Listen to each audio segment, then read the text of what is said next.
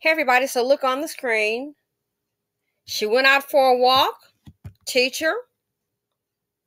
They're waiting for her to return, being a Muslim, I guess, for prayer, and she did not. A suspect has been found, Dusty Dan. Let's go ahead. They don't have a motive. There's limited information at this time for what I have found.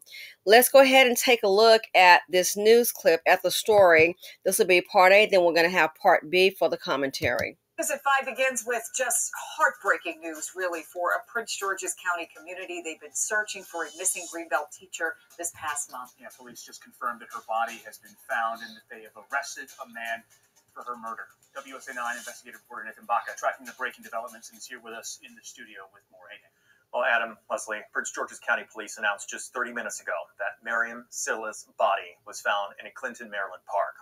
A man police called a stranger to Scylla is now being charged for her murder. 59-year-old Miriam Scylla was a French immersion teacher at Dora Kennedy School.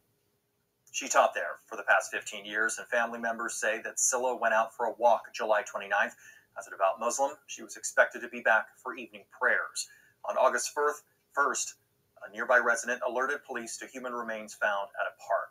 Police say they matched that body as Scylla's through DNA testing. Now, police arrested 39-year-old Harold Landon III.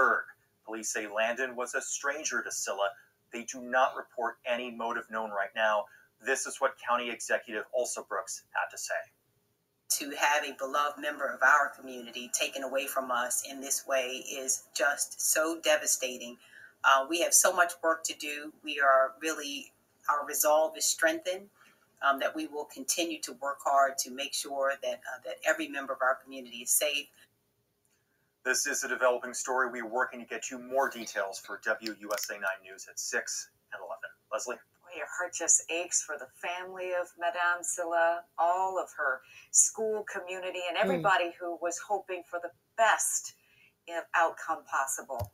Okay, everybody, so part A. Stick around, part B, the commentary. Dusty Dan.